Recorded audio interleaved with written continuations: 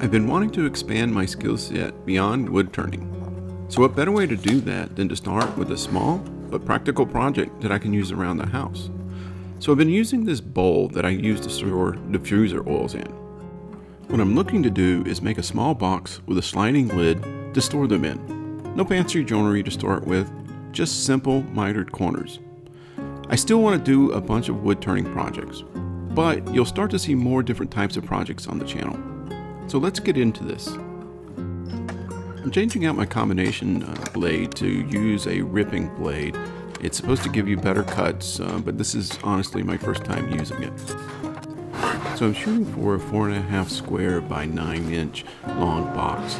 So I'm just going to cut this in half, and that'll give me the pieces. Then I'm going to mark it, and then I'm going to resaw it on the bandsaw, and that'll give me all the parts that I need.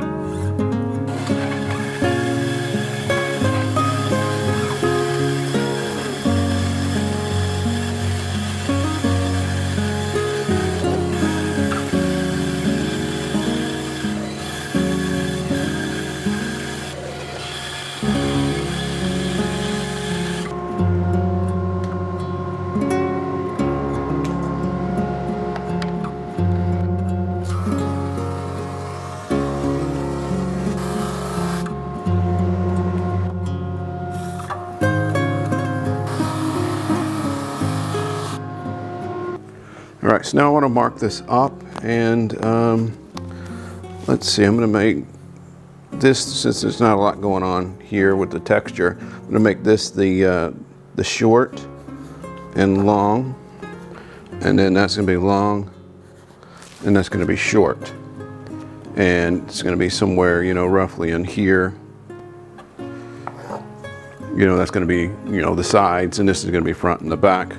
And the way that you do it with the book match kind of together like this is if you do it the shorts and the longs like that, when you go to cut it and flip it around, it'll give you a continuous look.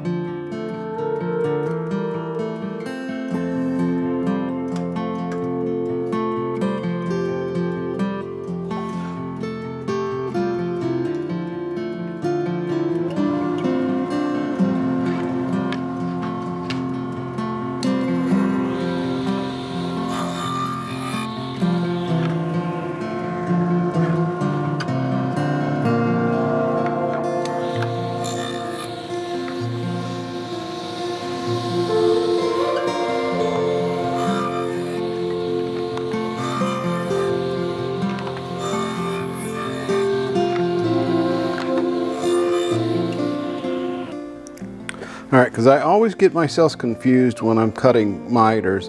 I'm just going to get me a little cheat line, because I know that one's got to go that way, and that one's going to go that way. So I'll probably do this over again. I won't bore you with the rest, but at least that's just how I try to keep track of the miters. Again, with more practice, I'd get better at that, but that's how I do it.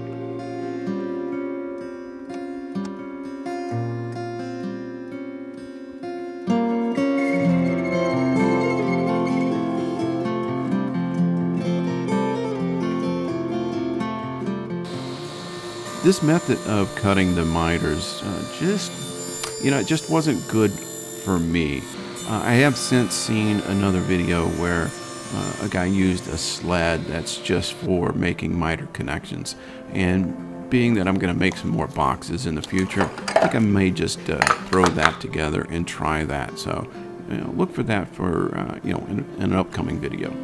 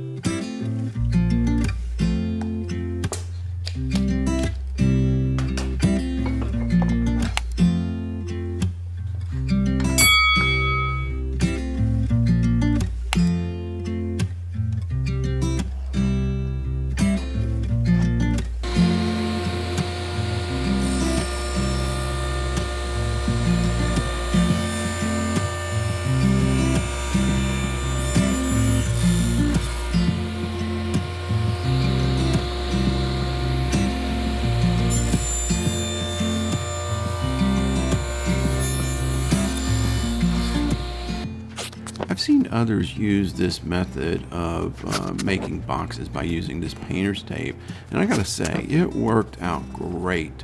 I still ended up using a clamp, as you'll see here in a minute, but this was great for putting the box together and just helped with the glue up.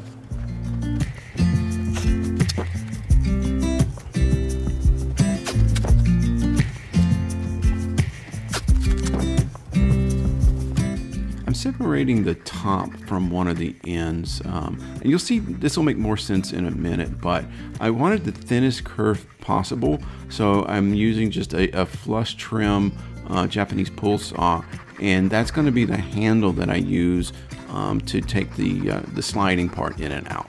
Hopefully that makes sense.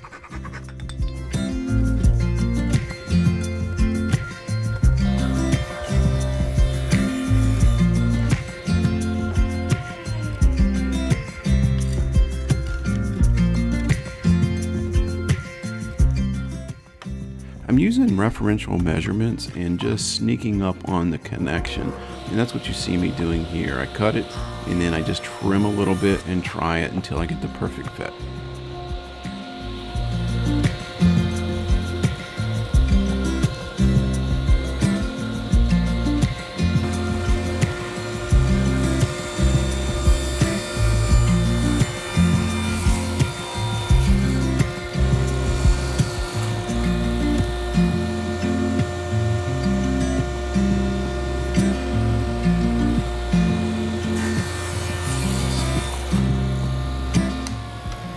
I'm sanding the inside pieces so that it's a lot easier to sand now versus when the box is assembled.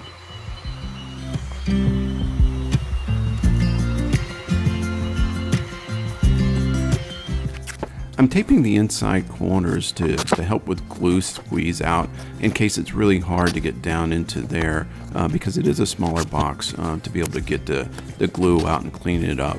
Just pull the tape off and the glue goes with it.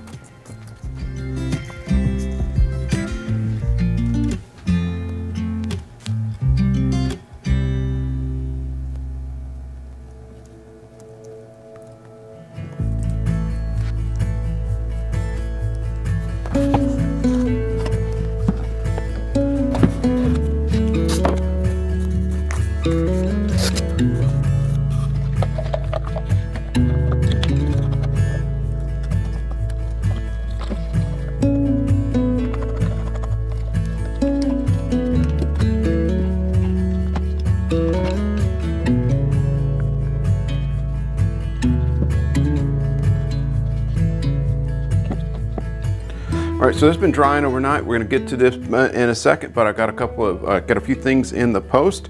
So I got one from Spain, a sticker from Alvaro Lyberty60. He's on Instagram. I'll put everybody's information down below. Thank you for the sticker. I hope I'm saying your name correct. And then Benoît from Canada at Schloid Spoon. I'll get any contact information for you. And then Billy over at Newton Makes sent me a sticker. Everybody should have stickers. If I did miss you, drop me an email and let me know. I'll get these stuck up on the board, and then we'll get back to the project. Alrighty, so to attach the handle to the lid here, we're going to use a little bit of Starbond thick and some activator. When we put this on here, we're only going to apply the glue and the activator to the top part and the mating surface. Don't want it to get stuck down in there, but I think it'll be okay. Check down in the description for a coupon code to use to get you some a discount off of this. So first thing we're going to do is we'll spray our activator there, and then we're just going to apply it .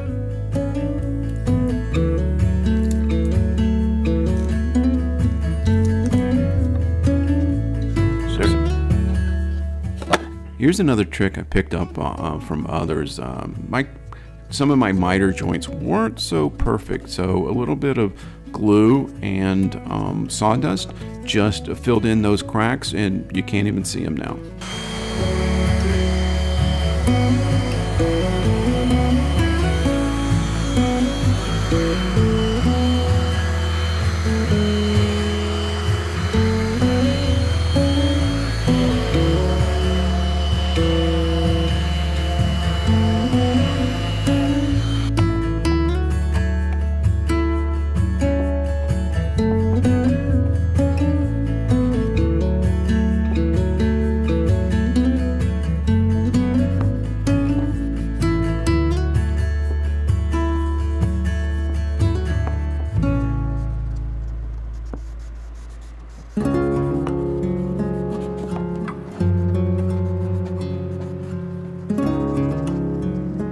So you only see me putting on one coat of Danish oil, but off camera I did apply a second coat and allowed 15 minutes in between the two applications. And at the end, I just buffed off the excess and it was done.